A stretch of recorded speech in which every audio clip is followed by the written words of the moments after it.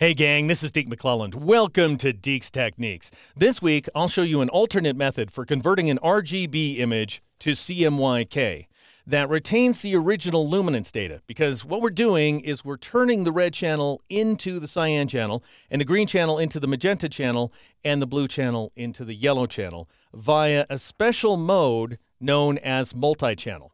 Now, just so we're on the same page, I want to make sure that you understand that you only convert to CMYK when you're commercially reproducing an image. That is, you're sending it out to a commercial print house. If you're printing it locally to your inkjet or laser printer in your home or office, then you leave it in RGB because those print drivers expect RGB images. If you convert to CMYK, you'll just mess things up.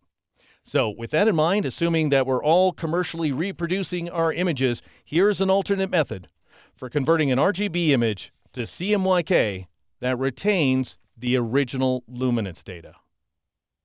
We're going to start things off inside this vividly colored RGB image, and I'll show you what happens when you perform a standard CMYK conversion. Converting to CMYK is the single most destructive modification you can make to an image inside Photoshop. And that's because the color spaces are just entirely different. So rather than convert your original image, in which case you run the risk of saving over it, which would be a crying shame, you want to go up to the image menu and choose the duplicate command. And then let's just go ahead and call this guy standard CMYK, because that's what it'll be. And I'll click OK in order to create this duplicate file. Then you want to go up to the edit menu and choose the color settings command, which also has a keyboard shortcut of Control-Shift-K or Command-Shift-K on the Mac. And inside this dialog box here, assuming that you're working in the States, change the settings from North America General Purpose 2 to North America Pre-Press 2. If you're working in another country with a localized version of Photoshop, then select something equivalent. But what we need is for the RGB space to be Adobe RGB 1998 and for CMYK to be some default. In the States, it's US web-coded swap v2, which is just fine. Then turn off these pesky checkboxes down here. They'll cause you no end of grief if you leave them on. All three of them need to be off, and then click OK. Now you want to go up to the image menu, choose mode, and choose CMYK color.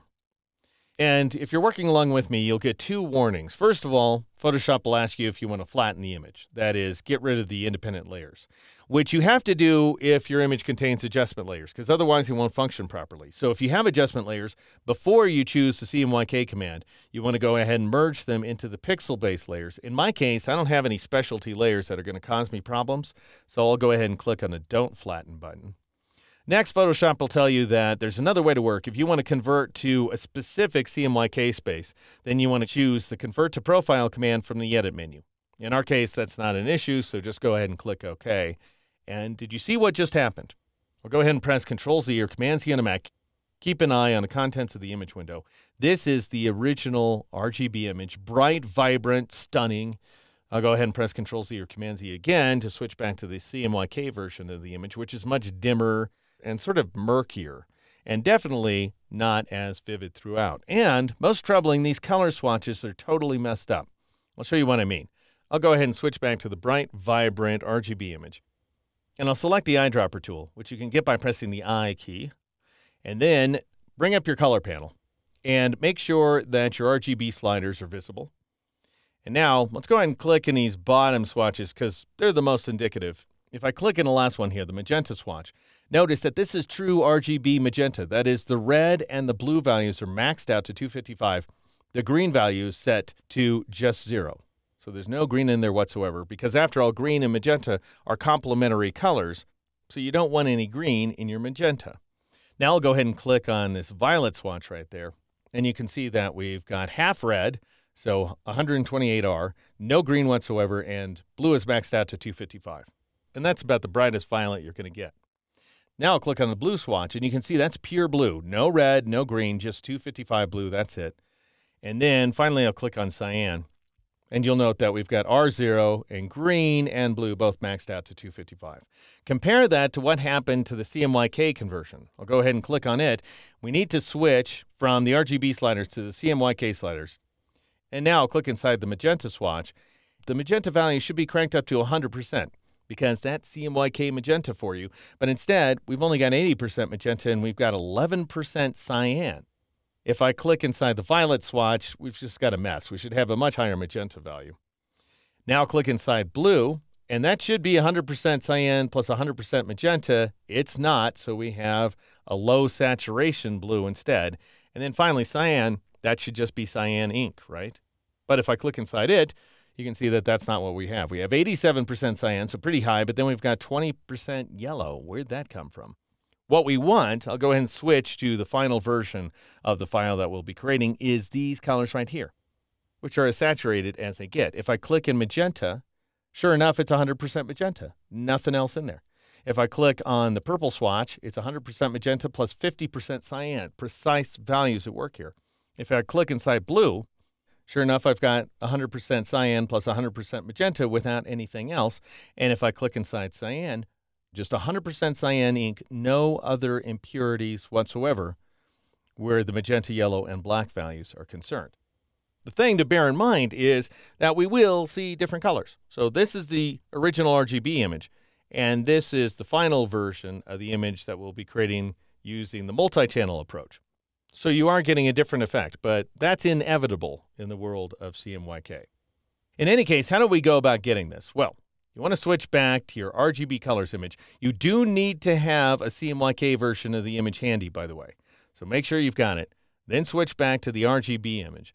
Go back to the image menu and choose duplicate once again. And I'll call this guy multi-channel approach, let's say. And then I'll click OK. Go ahead and zoom in. And I'll go up to the image menu, choose mode, and choose multi-channel. Now, multi-channel is a weird mode that just basically breaks the channels up from each other.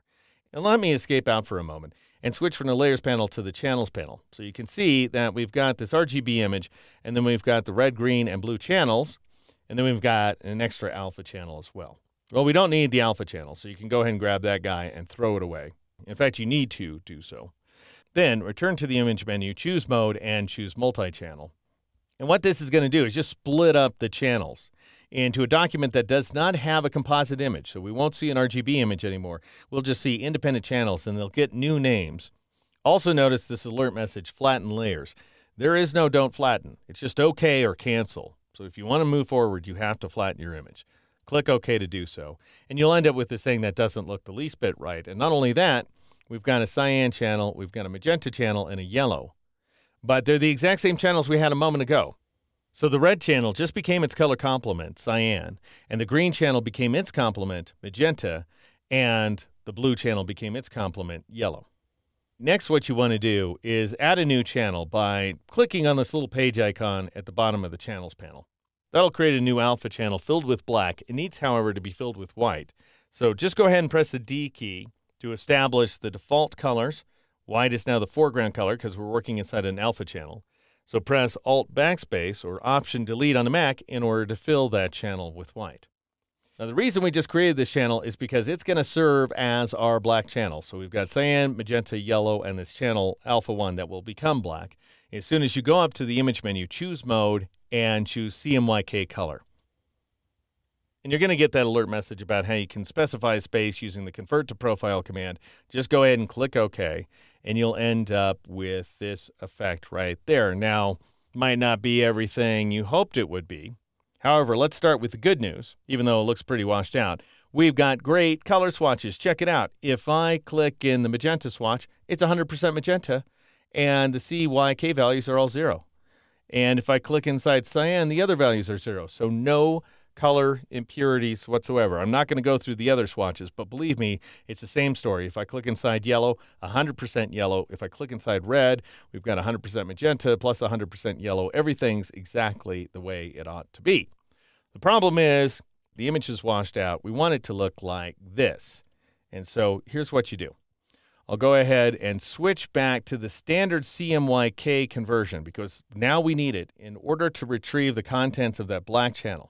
So go ahead and click on the black channel here inside the channels panel, and then press Control-A in order to select the entire image. And I'll zoom out a little bit so you can see the marquee around the entire image here. And then go up to the Edit menu and choose Copy Merged, where you can press Control-Shift-C, Command-Shift-C on the Mac. in order to copy the contents of that channel across all of the layers. Now switch to your multi-channel image in progress, click on its black channel, and just press Control-V or Command-V on the Mac, which is the standard keyboard shortcut for the paste command, and then return to the CMYK composite, and you can see that's made a big difference. So this is without that black channel. This is the image with that channel. Notice it doesn't harm any of the color swatches at all.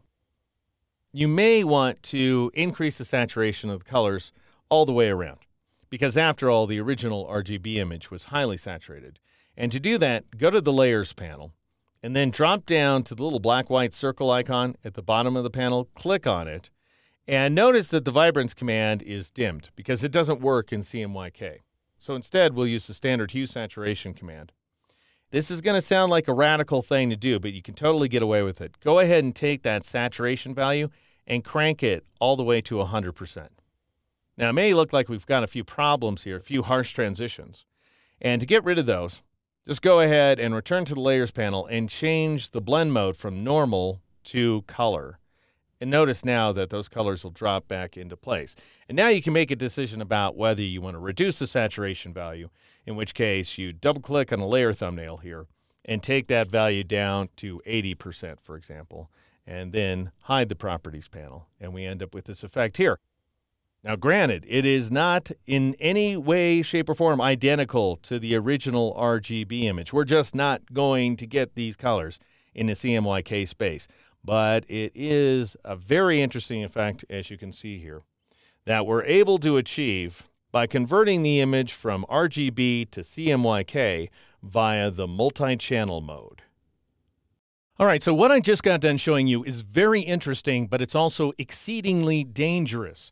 And that's because we've got way too much ink in the shadows. We've got tons of cyan, magenta, yellow, and black mixing together. We're violating the printer's total ink limit, which means those shadows are going to smear on the page. Which is why, if you're a member of the lynda.com online training library, I have a follow-up movie in which I show you how to take those shadows and tone them down to make them printer safe. If you're waiting for next week's free movie, I'll show you how to take these jumping silhouettes and add these bright golden motion trails, or whatever they are. Deeks Techniques each and every week. Keep watching.